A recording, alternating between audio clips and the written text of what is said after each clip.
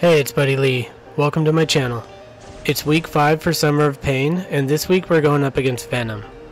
I'm going to use Ihulk here, and after this, he's going to be 5 for 5 on solos for Summer of Pain fights.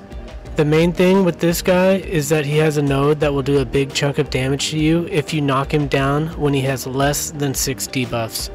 He also will remove any debuffs he has when knocked down.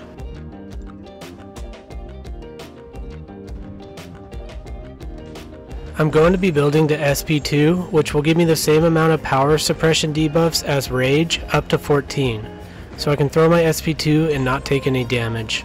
Also, I forgot to mention that the node does extra damage to Venom if he's knocked down with 6 or more debuffs, so that will be helping.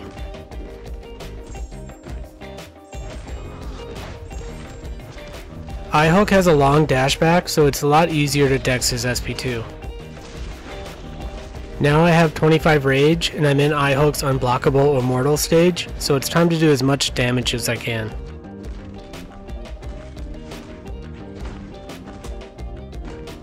I'm on cooldown now, so it's time to intercept and try to keep the rage without doing self-harm.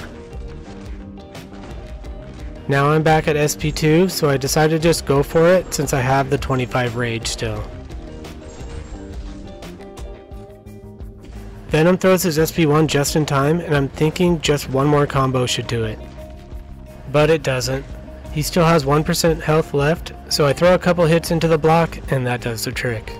Well, that's it for this video. If you liked it, make sure to give it a thumbs up and subscribe, and I'll see you guys later. And there's the weekly Summer of Pain Ihulk solo.